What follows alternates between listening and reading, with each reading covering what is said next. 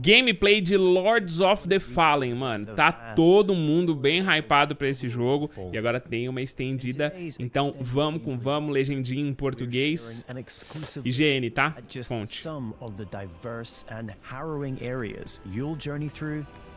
Olha o visual desse jogo.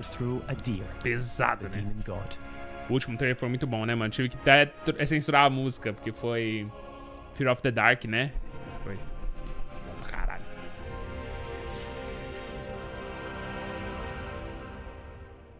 This is Skyrest Bridge. It is guarded by Pieta, she of the Blessed Renewal, one of the game's early boss encounters. We must triumph against her in order to proceed with our holy charge, to restore radiance to the 6 beacons of the Sentinels. Tá. Thwart Adir's uprising. Mas isso parece que é a missão da região, é isso? Oh, holy Aureus, by your radiance grant me the strength to continue to endure these dark days, to lay bare the path to salvation. And yet you now appear before me, a stranger, a betrayal made flesh, and one I cannot brook. Ô, louco! Melee, magic, and ranged abilities are seamlessly interwoven. Alongside standard attacks, you can choose between catalysts, bows, crossbows, or throwables, mapping up to 4 additional magic or range skills to your controller for immediate access. This rapidly speeds up combat and reduces the need to swap between options. Parryzada! Mas achei estranho, não teve um efeito muito grande, né? Foi o bloco na hora certa. Gente, virou a Malenia. Olha o cenário, mano. Olha os... Death is not necessarily the end in Lords of the Fallen. When slain in Axiom, the realm of the living, you'll resurrect in Umbral, the realm of the dead. One final chance to survive. Nossa, que da hora, velho. Você tem uma segunda chance sempre, só que aí você vai pro mundo dos mortos. Isso é maneiro. Será que muda muito no mundo dos mortos? Nossa, olha essa luta. Olha a paleta de cor, mano. Que isso, velho.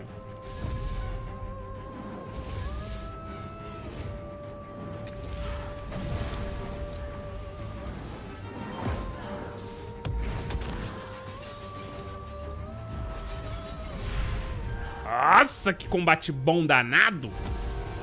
Cê é louco.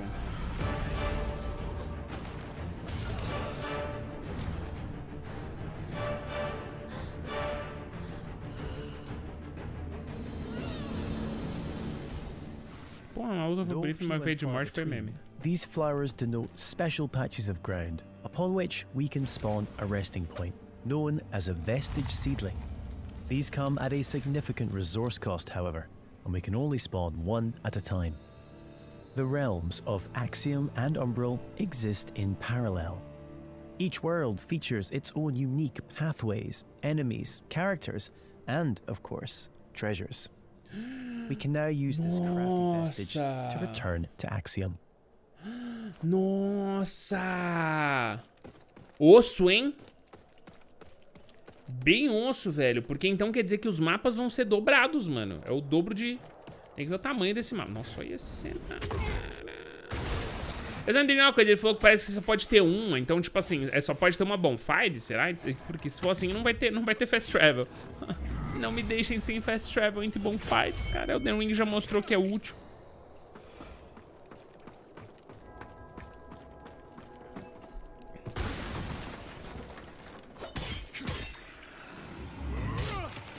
Tá legal, hein, mano? Puta merda.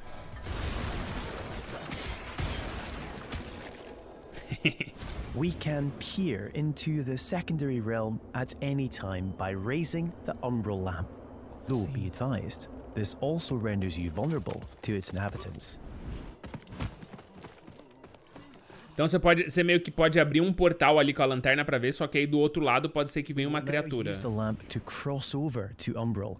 Though doing so will consume one of our 2 lives, and it isn't so easy to return to the world of the living. Nossa, velho, as possibilidades. Ah, que terror! Que bicho feio. Many enemies require a different approach to combat. This mendacious visage, for example, is only vulnerable when attacked from the back or when it reveals its true form.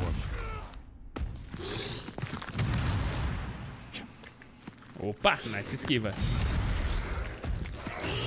Nossa, aquele jogo que assisti dá vontade de jogar, né, mano? Nossa, que doideira, velho.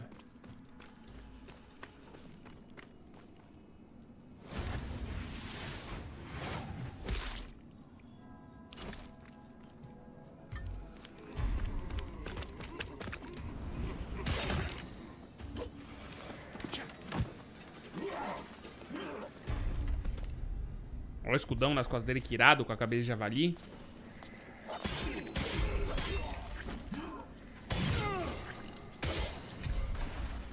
You'll also come across permanent vestiges on your travels. As well as using these to return to Axiom, you can also level up your stats. Ah, isso é bonfire, pô. Ah, tá, não. Então tem aquelas que a gente pode spawnar, né? Então tem umas diferentes que nós mesmos spawnamos, né? Que faz a gente atravessar os mundos. Schools of sorcery can be mastered. Rogar, Radiant, and Umbral, each specializing in a different area of the arcane and requiring a different catalyst to cast. Our current build is a Parece que tem tipos diferentes de magia, né? Foi o que ele falou. By devastating pyromantic attacks.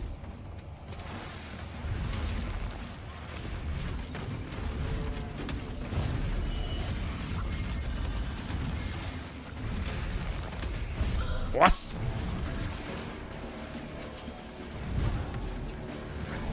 Essas builds de Fireball sempre são ruins.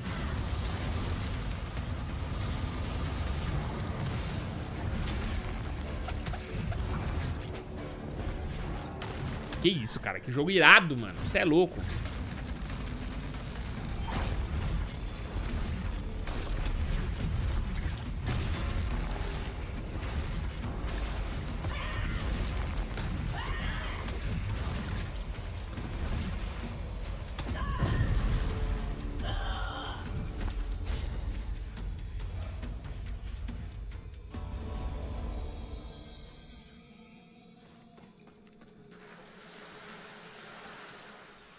An age-old borough built into the very da hora, mais mapa. Perch typifies the verticality of Moonstead.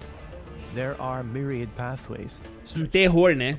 Odeio o mapa muito vertical. Areas, Souls assim. And NPCs all awaiting discovery.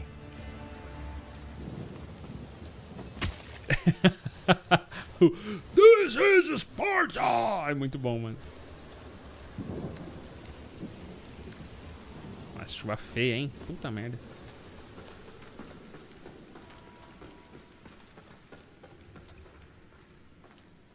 Aí, ó. Esse é o lugar das plantas doidas lá, ó.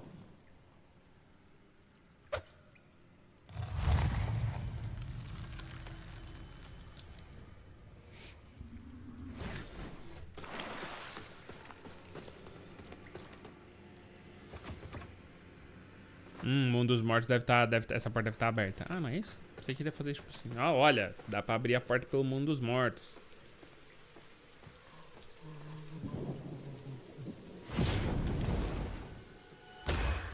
Tomou!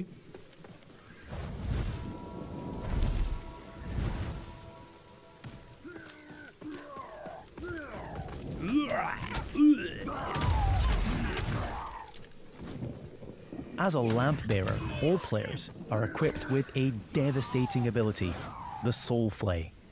By using one of a limited number of soul charges, we are able to extract the very soul of an enemy, ready to inflict significant damage.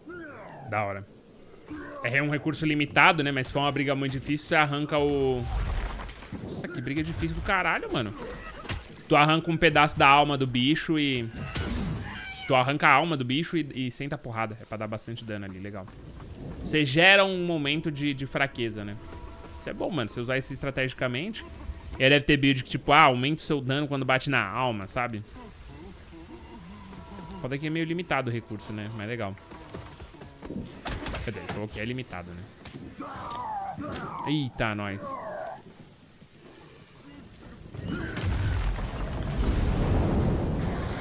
Ô, louco!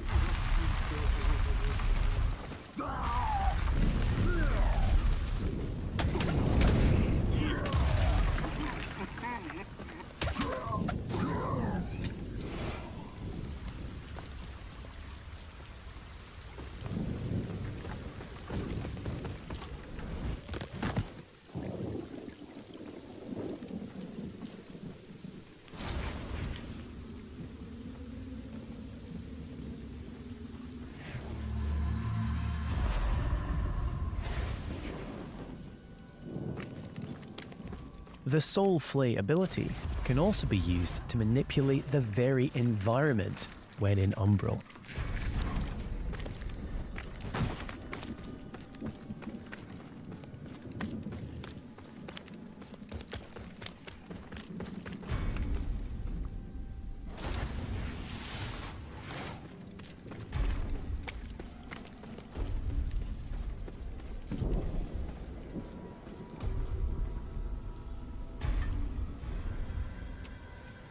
Boa, aí tem um pouquinho da tela de builds, ó, algumas opções de build e tal. Puta, foi muito rápido, hein, mano. Depois, se vocês quiserem, a gente faz... Eu quero assistir sem parar, eu prefiro. Mas depois, se vocês quiserem, a gente pode fazer um vídeo de análise. Ou talvez no futuro, né? Quando a gente tiver mais informações também, acho que fica melhor pra fazer um vídeo, tipo, olhando pra essas coisas. Ó o sangue roxo.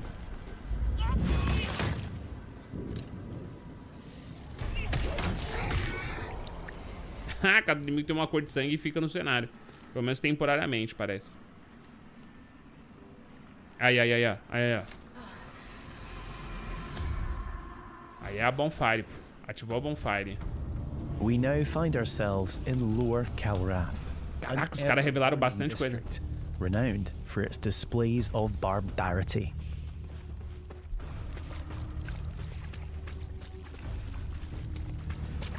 Olha os inimigos, mano. Você é louco, mano. Ambientação muito da hora, velho. O que vocês estão achando? Comenta aí, hein? Quero saber. E ó, não esquece de me seguir pra mais conteúdo. Tô voltando aí com 2 vídeos por dia. O YouTube tá trolando, mas eu confio em vocês, hein? Então deixa um like aí, um comentário e se der, compartilha que me ajuda. Ah, nossa, que arquinho satisfatório. Que da hora. Ai, eu adoro arquivo flash, chat. Me pega muito, velho.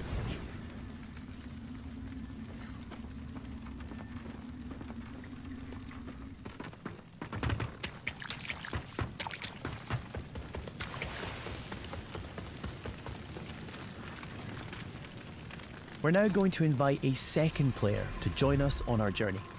This is easily achieved at any of the vestiges.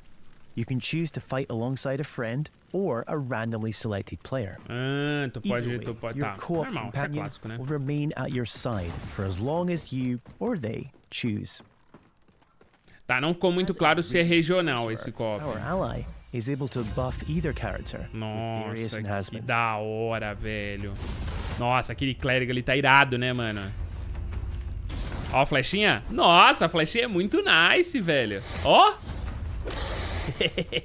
E se um morrer aí? Esse um vai pro mundo dos mortos?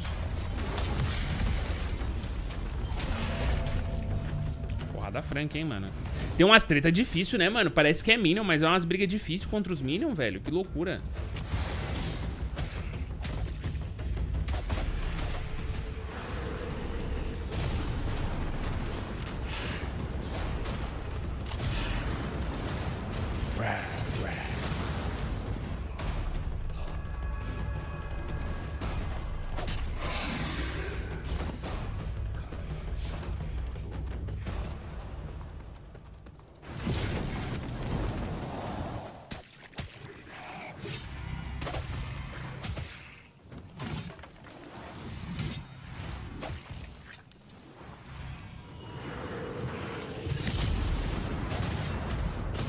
Será que escala a dificuldade do inimigo? Porque os inimigos estão apanhando muito, mano. Olha a lâmina vermelha, que da hora.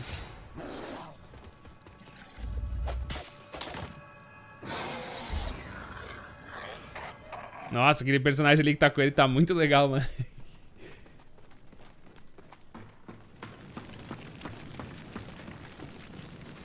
Nossa, cenários muito bons, cara. Olha ele apontando.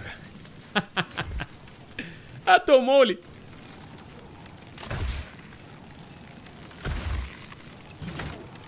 Que isso, essas Legend Zeus são muito fortes, mano.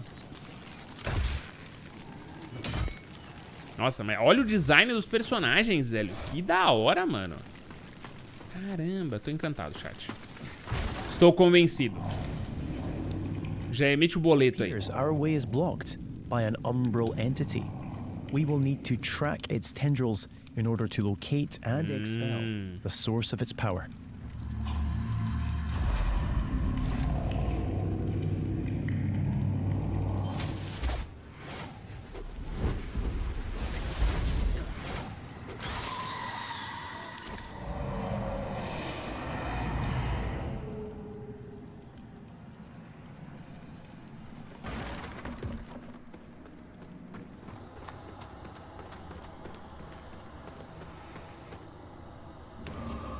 Ih, vai ter boss fightzinha. It's time to face off against the colossal spurned progeny, Scourge of Calrath. Progeny rejeitada, flagelo de Calrath. É um inimigo colossal, de acordo com ele.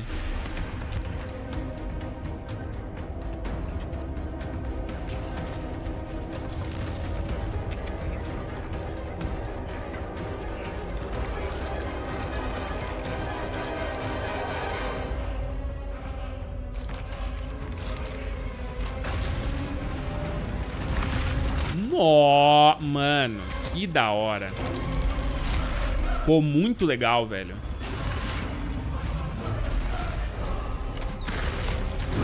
Olha! Nossa, velho.